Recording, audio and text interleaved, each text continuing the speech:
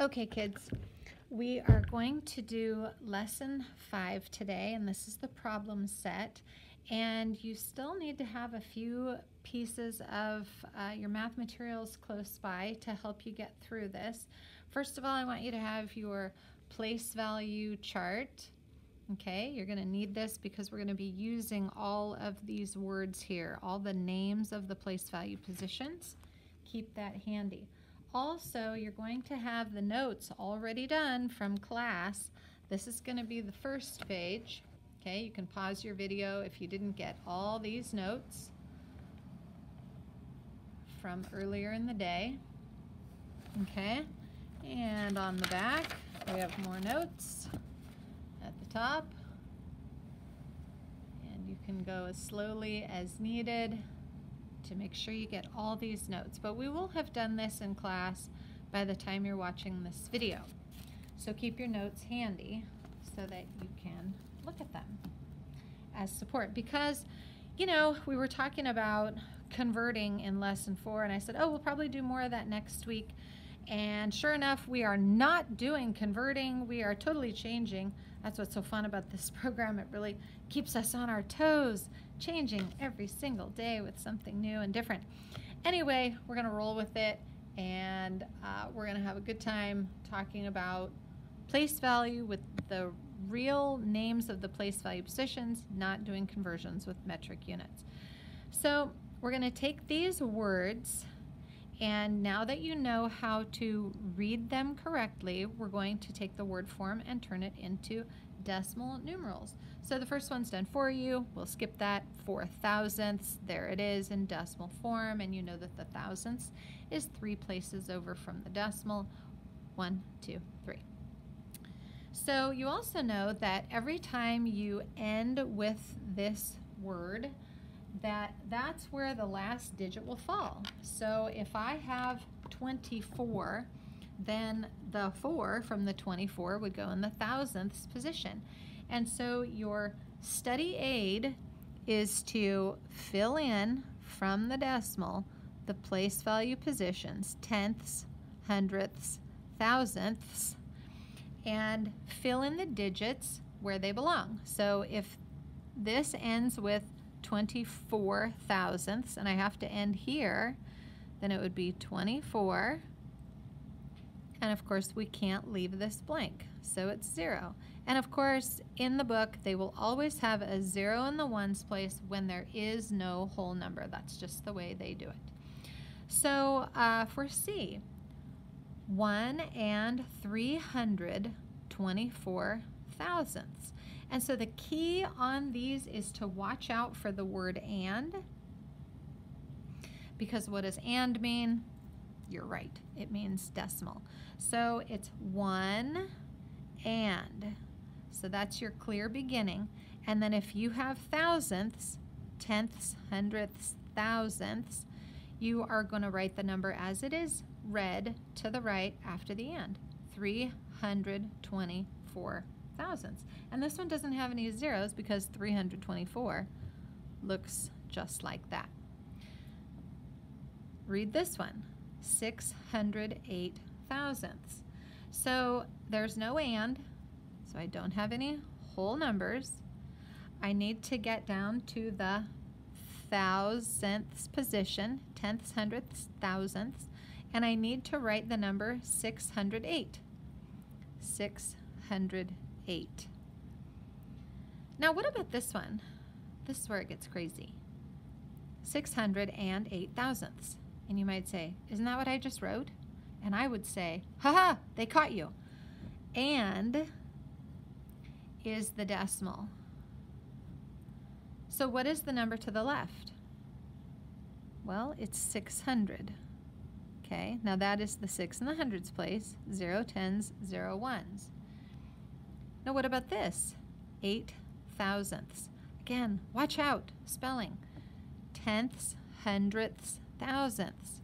If I only have 8 thousandths, then the 8 belongs here. So what goes here? Zeros. Telling you, you might see something like this on a quiz or a test where they have very similar numbers, but you have to watch out Watch out for the and. Watch the spelling.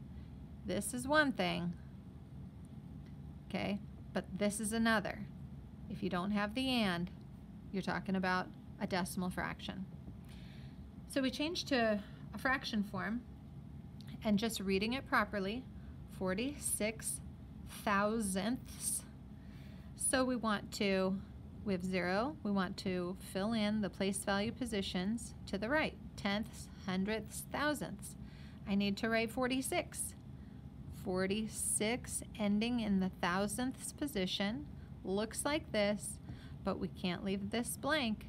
It has to have a 0, holding that 0 in the tenths position. Very, very important to hold that place. If you don't put a 0 there and you just have 0.46, that is no longer 46 thousandths. It would be 46 hundredths. We don't want that because that's not what it says here. Okay, next one. 3 and a fraction, 946 thousandths. 3 and 946 thousandths. Again, we have all 3 digits in a place value position. We don't have any zeros. It's just how the number is written normally, so it's going to go all the way out to the thousandths place. Finally, we have another whole number here, 200 and 904 thousandths. It's really important in this lesson to read these numbers correctly. 904. You don't say 904 because and means a decimal. Okay, you can't have 2 decimals in a problem. Now let's move on to the next one. Express each of the following values in words. This is just really being careful about your spelling and the THS. Okay, this is a 5 in which place? Tenths, hundredths, thousandths. This is the 5 in the thousandths place, so you would simply write 5 thou sand th s. Okay, you've got to have the THS, otherwise it's 5,000, which is way over here to the left. Okay, this one is 11. Read everything to the left as you would normally. 11. Then what do we do with this? We say and. Then you read the number as you would and then give it the place value position of the last digit. So I would read 37.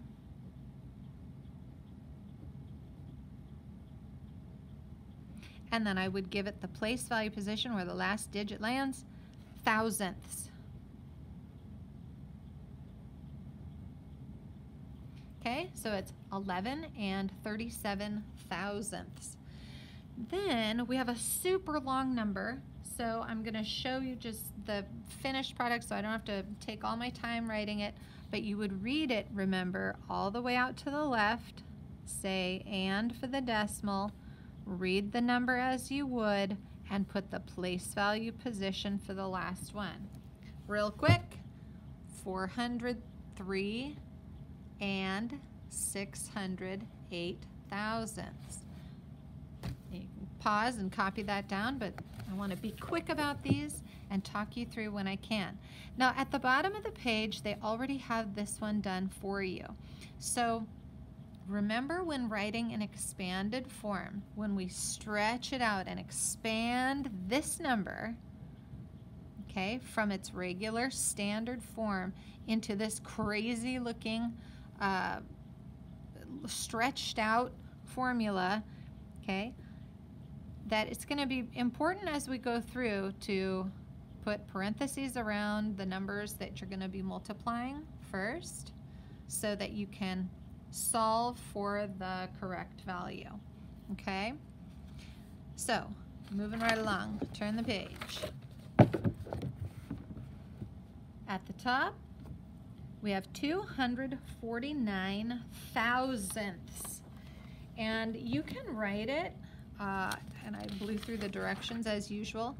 You can write it in expanded form using fractions or decimals. So I usually like to do both of them kind of overkill, just to show you that you can do it either way. So if I have 249 thousandths, I'm going to start with the 2. Well, it's 2 in the tenths place, so I'm going to have 2 times 1/10. Now, you can also have fraction form, 2 times 1/10, whatever you're comfortable with, okay? But that is a problem unto itself. To that, we will add 4 in the hundredths place. 4 times 1/100th, or 4 times 1/100th, whichever way you like to see it, whichever way it makes more sense for you.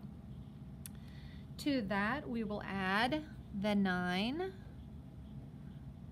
times 1/1000th, because that's where this digit is living, 0.001. I don't want to change the value of the 9, so it's 9 times 1 to get the 9, but I just want it to be in this place value position, or 9 times 1/1000th. Now, when you add all these together, okay, you will get 2 in the tenths place, 4 in the hundredths place, and 9 in the thousandths place. That's what you get when you do these calculations, okay? It also says to show using a place value chart, okay? And so you can label it with your ones and your decimal and your tenths and hundredths and thousandths.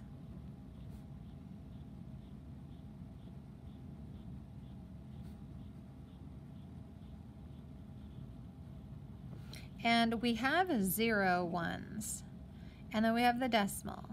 And when you solve for this, 2 times 1/10 is 2 tenths, 2 tenths. 4 times 1/100th is 4 hundredths. 9 times 1/1000th is 9 thousandths. And that's how we solve these, okay? Same here, but you're going to have a longer chart and more place value positions. Move on to number 4, okay? Write a decimal for each of the following using a place value chart to help you if necessary. Again, keep this handy so that you have all of the place value positions and you don't skip any. Now, this is where the parentheses come in handy, okay? Because I need to know where the pluses are and where the multiplication symbols are. If you find a multiplication sign, you should put parentheses around it, because we need to put this together in one operation. This is the in-between that we're going to add 4 times 1, 2. Now this right here, in the book, I'm not crazy about the way they do this, because I want a bracket here saying, hey, 6 times 1/10, 9 times 1/100th, 2 times 1/1000th.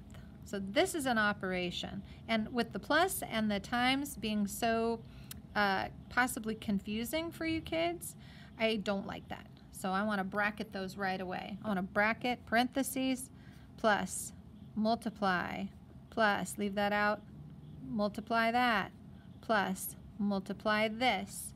That's going to help you, if you set it up like that, that will help you understand where to put your digits when you put it all together. Okay, so put a big equal sign here so you can show the answer. Now I need place value positions. I have 7 times 10. What place value position is that? That's 70. It's the tens position. So I'm going to have 7 times 10, 70 in the tens. Do I have a ones? Yes, 4 ones. Decimal. What about the tenths place? What digit is there? 6. What's next? 9 hundredths.